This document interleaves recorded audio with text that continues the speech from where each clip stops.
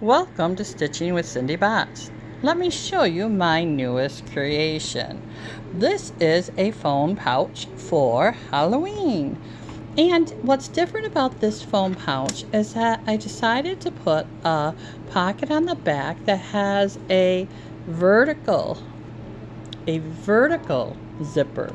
And that is different for me. Normally my zippers go across my bags, but after watching a video by Minki Kim, I saw one of her pouches had this vertical zipper.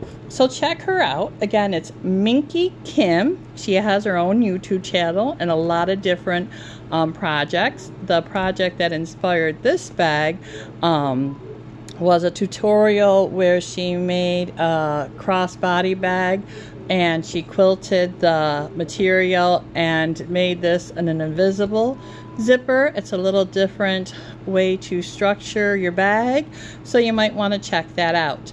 Now for this bag, this is simply a zipper pouch with a long handle on it, okay? So technically, if you can do a zipper pouch, you can do this, and I have all the faith in you. Zipper pouches are very quick projects, and so is this. So let's talk about zipper pouches. So zipper pouches can be lined or unlined. I like to make mine lined, all right? And to do that, you take 2 squares of material with right sides together. Well, you need 4 squares, 2 for the outside and 2 for the inside. So you take your squares and with right sides together, you put the zipper sandwiched in the middle, okay? Let's see here, I got this flipped around. There it goes. I was gonna say, for a minute there, I thought I was missing a whole square, okay? So here's the zipper tab, the zipper pull. You want that to be on the side that you want to be the outside fabric of your bag. So you want to make sure that when you sandwich it, that is where you want it, okay? So you just sandwich that zipper in, stitch down, and fold back, and do your top stitching, which is what I have done on this side, all right? So you can see I've sewn the zipper into that sandwich, and then you fold it back and you top stitch it. I gotta do a lot of flipping here. So then you would just top stitch it back, okay? And then for this little demonstration, I have one fabric here and a different fabric here, just to show that you can do variations on it. It doesn't need to be the same, okay? And then all you do is you sew the 2 outsides together, going around, and then you put the 2 insides, the lining together, and you sew down, leaving that hole for turning. Go up and around and turn it, and that's your zipper pouch, okay? Now when you go to make your zipper pouch into a crossbody bag or a wristlet, before you sew the side seams, you're going to want to add your straps, okay? So let's flip this over here so you can see. All right, so here is what it would look like. All right, so we just got to imagine that side is sewn down. This is the outside of the bag. Here is our zipper pull way over here. You're going to want to slide that in and sew that down. Now remember, don't sew that down, that closed, unless your zipper pull is in the middle, okay? So you just sew that down and trim that off. Sew down here and trim that off. Make sure you do back stitching a few times, because that's going to take a little bit of wear, okay? So making sure that pull is where you want it. Then I would lay my straps on at this point. I lay my straps down and then I fold them over. All right, so if this was my strap piece, remember you go to the center, then you quarter it, fold that in and press it, fold that in and press it, then you fold it over. So your 4-inch piece of material becomes 1 inch wide. All right, then I would sew that down sew it down, and then by folding it up and over onto itself and sewing again, you encase those raw edges. All right, so that's how I would put either a wristlet handle on or a neck strap.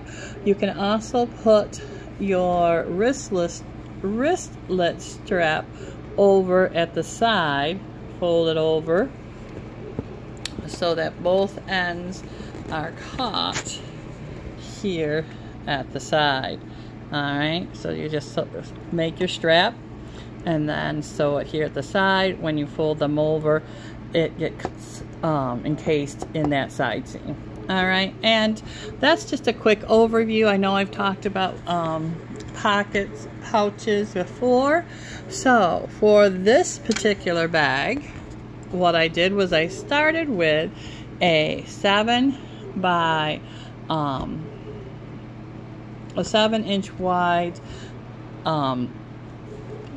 7-inch wide piece of fabric.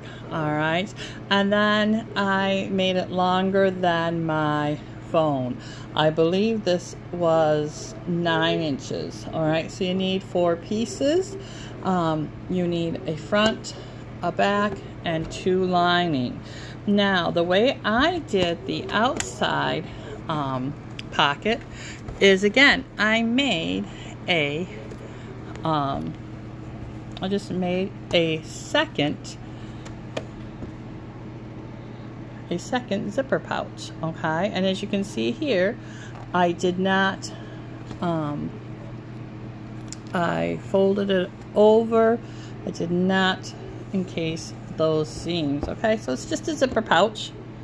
All right, and when I had the tube, instead of having this at the top, I just rolled my tube over a little bit more, flattened it out, and sewed it down. Okay, so this is a non-lined zipper pouch, and if you turn it sideways, here is your pocket. Okay, so again, you're really just making a second zipper pouch, and I put a piece of fabric at the top so that when I sewed it into my zipper, the other zipper wasn't in my way. All right, so I just took a piece of material. It was 2 inches wide, folded it over, and sewed it across the top. Then I just sewed that back. All right, and the zipper pull, remember, needs to be down in the middle. Okay, and now this pocket actually becomes the back of your bag. Okay, so that replaces the back of your bag. Okay, all right, so that is your bag. All right, just put it together. So remember, you're cutting 2 back pieces, a front piece, and 2 lining pieces, all the same size. So you're technically making, you need an extra back piece because you have a piece here for the back and a piece here. Now, if you want to use interfacing, you would put the interfacing here when you're sewing your squares to your zipper. Okay, I didn't use interfacing this time. I think it's fine. It's just a real simple pouch. I don't think it needs interfacing. If you want to use interfacing, by all means, go ahead. So for this project, you're going to need 4-inch wide strip with the material, and then just trim it down to where it hits you appropriately when this is used as the neck strap. Then you're going to need a front piece. Mine was 7 inches by 9, I believe, but you're going to want to make it 3 to 4 inches wider than your phone, and like 2 inches at least longer. Okay, you need a front piece, you'll need a front lining, you'll need a back lining, and then you'll need 2 back pieces for this pocket pouch.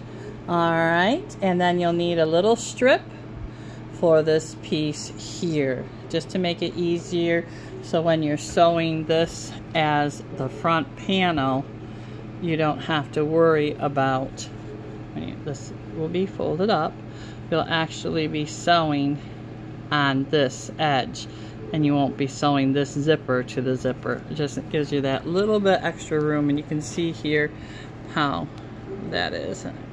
Okay, this is the space that I was talking about, and then my other zipper is up, you know, half an inch or so up, so that it's not being hit by this. All right, so 2 zippers, and voila. I hope you enjoy making this project. Please like and subscribe for my channel. If you'd like to leave a comment, that'd be great too. Have a great night. Bye-bye.